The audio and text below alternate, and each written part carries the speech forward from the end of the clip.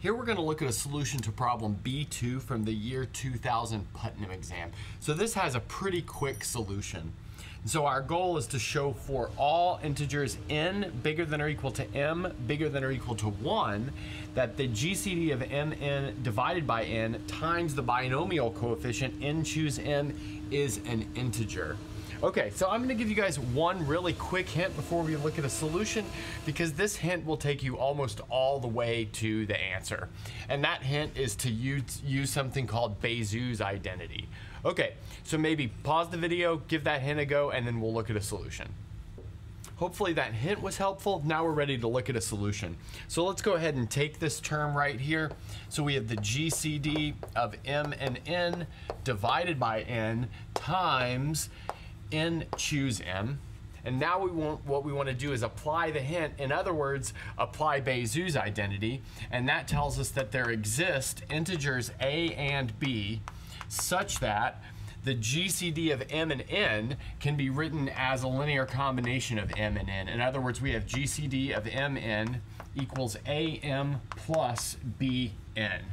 So this is a standard fact from elementary number theory, and many times when you're doing these problem-solving type exams involving the GCD, you'll use this kind of expression to rewrite that GCD in terms of a linear combination, and that'll help you out with simplification. So let's see what that does for us.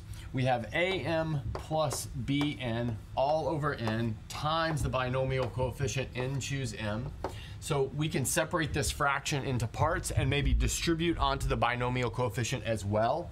So we have am over n times n choose m plus bn over n, but that's just going to be b times n choose m. And now at this stage we can already see how this is shaping up, because n choose m is an integer, b is an integer, which means this entire term is an integer. So we probably don't need to rewrite that ever again, and we can just focus on this guy right here.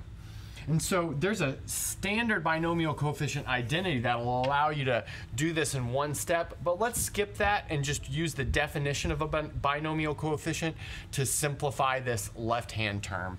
So we're going to have am over n, and then we can write n choose m as n factorial over m factorial times n minus m factorial. So that's the definition of a binomial coefficient among natural numbers. And then I'm just going to keep this guy as b times n choose m. Okay, great.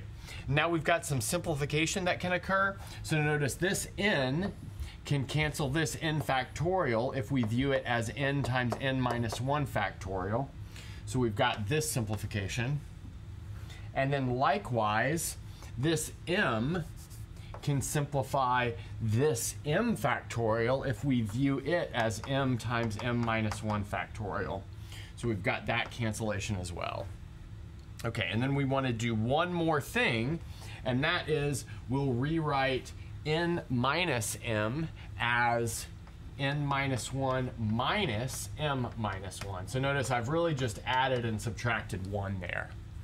Okay, great. So now let's write out what we have.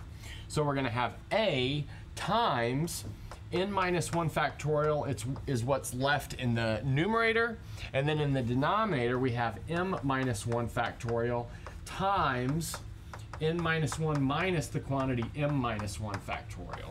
Great, so we've got that. And then we still have this plus b times n choose m. But now we notice that this is the binomial coefficient n minus 1 choose m minus 1.